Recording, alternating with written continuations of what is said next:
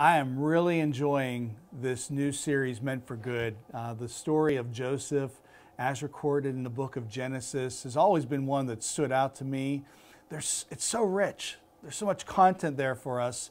And this past Sunday, if you haven't caught it, it was the fourth Sunday of the series. Pastor Ed Glover of Urban Impact Foundation broke down chapter 41, phenomenal message. I'd encourage you to go back and watch the messages if you haven't done it.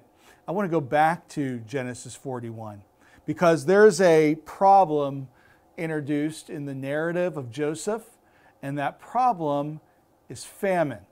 I want to look at famine a little bit because I think there's some observations about famine that absolutely speak to us and our present condition here in the world in America. So the first observation that I have for you, I wrote this down. The famine in Genesis is a problem for which no one is responsible. I mean, think about that. Who's responsible for the famine that was going to take place in Egypt? I mean, was it the enemies of Egypt who brought this famine on? No, it was something that was all people were going to be affected by this in the ancient world.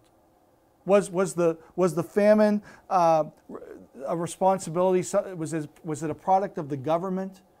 Did the government bring about the famine? No. In fact, we could see in Genesis 41, let me take you there, verses 28 to 32. We have some commentary about the origin of the famine. Joseph says this, he says, "It is just as I said to Pharaoh, God has shown Pharaoh what he is about to do. 7 years of great abundance are coming throughout the land of Egypt, but 7 years of famine will follow them. Then all the abundance in Egypt will be forgotten, and the famine will ravage the land. The abundance in the land will not be remembered, because the famine that follows it will be so severe. The reason the dream was given to Pharaoh in two forms is that the matter has been firmly decided by God, and God will do it soon." I mean, think about the coronavirus. Who's responsible for it? There's a lot of finger pointing going on. But is anyone really sure where the virus comes from? I mean, ultimately, we could say this. Whether God's judging us, and there's conversation about that, God is punishing us, people talk about that. No matter what, God is going to use this. Because God, as we're talking about, and we read in the Scriptures, does work all things together for the good of those who love Him. All things. And so who's responsible? We see that observation in the description of the famine in Genesis 41. There's a second observation that the famine brings to us, and that's this, is that the problem overrides the Egyptian empire. See, Pharaoh turns to the wise men. Can the wise men help with the famine?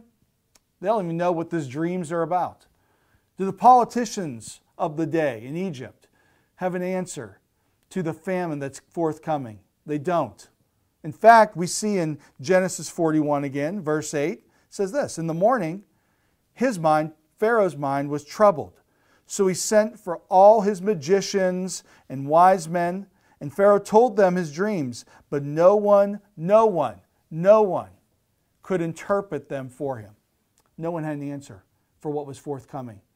Do you feel this way about what's going on with the coronavirus? That no one has an answer?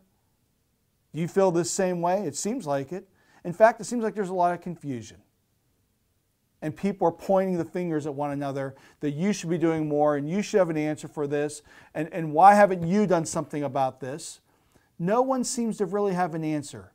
That probably explains a lot of the confusion that we're facing in these days. So absolutely, once again, we see that the Scriptures are so relevant to our times. Though ancient in nature, we see that God is speaking to us through these Scriptures for our present time. And here is the point, I believe. It speaks to the future. You see, in Genesis 41, the future was going to be wrought in the midst of a famine. If there was going to be a future, it was going to be worked out in the context of a coming famine.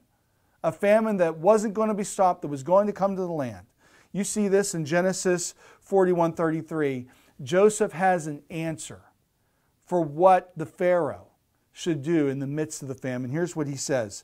He says, now let Pharaoh look for a discerning and wise man and put him in charge of the land of Egypt. You see, Joseph identified that the Egyptian empire didn't have an answer for this.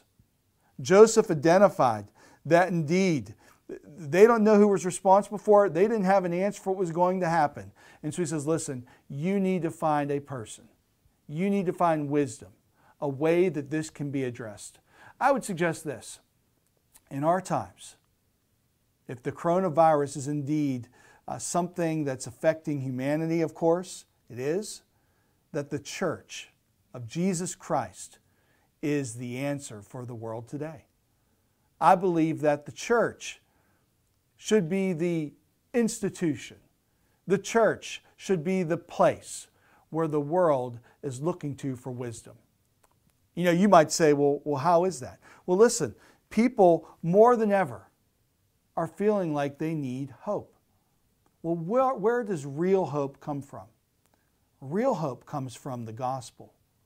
Real hope comes from knowing Jesus Christ, He who's overcome even death. He who holds the future in His hands. He who sits on the throne of eternity. Jesus is the one who is the source of ultimate hope. And because He is the source of ultimate hope, and we are His people, we can know real hope, and the world can know real hope through the people of Jesus, His church. Here's the second thing. People are seeking for peace. People are wondering what's going to happen. They're anxious. They're losing sleep. They're self-medicating. Well, where does real peace come from? Once again, real peace comes from the gospel of Jesus. He is the Prince of Peace. He is the one who gives peace that passes all understanding. He is the one who brings a peace because He is the God of eternity.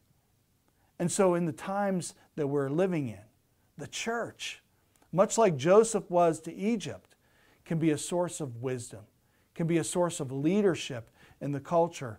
The church can point people to real hope.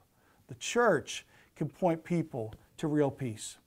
Now you may hear me say this and you think, oh boy, he's really talking pie in the sky here. He's really naive to think that people are going to listen to the church. Well, listen, our God is a God of inversions.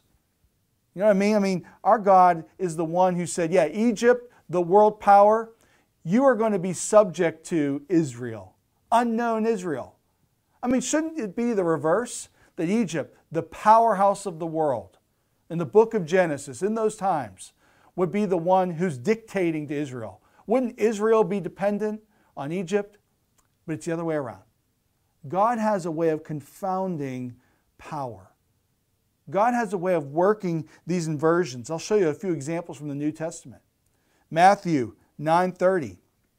Familiar words from Jesus. Jesus says, many who are first will be last, and many who are last will be first. There's this inversion principle inherent in the kingdom of God. Or how about this? 2 Corinthians 12. But He said to me, this is Paul writing, my grace is sufficient for you, for my power is made perfect in what? Weakness. My power is made perfect in weakness and inversion. Therefore, I will boast all the more gladly about my weaknesses, so that Christ's power may rest on me. That is why, for Christ's sake, I delight in weaknesses, in insults, in hardships, in persecutions, in difficulties. For when I am weak, then I am strong. God loves, He delights in inversions. He loves to take the weak, the ones who are overlooked, the ones who are despised, and to bring about His strength and His power manifest in them. This is a time for the church. And so I'll repeat to you what I said a few weeks ago, if you caught it, in one of these devotions. In the book of Isaiah, God searching said, who will I send? And Isaiah stands up and says, here I am, Lord, send me. I believe that we as a church are people who need to put our yes on the table, so to speak, and say, here we are, Lord, send us. We will be your voice. We will share with people the real hope and the real peace of Jesus Christ. When there are no answers, when people are groping about, trying to figure out what to do next, when people can't figure out where things are coming from, we, the church, will say, yes, Lord, here we are. Send us. Church, let's be those people. Let's be a people who through faith say, Lord, for such a time as this, we will stand up and say, our yes is on the table. Here we are. Send us. We want to share with people the hope of Jesus Christ. We love you so much. Grateful for all of you. Praying for you daily. Can't wait to meet again. Hopefully that time is coming again soon. And we are going to stand fast in faith and look to how the church can truly show that we are the people of Jesus, and Jesus is the hope for the world today. Amen.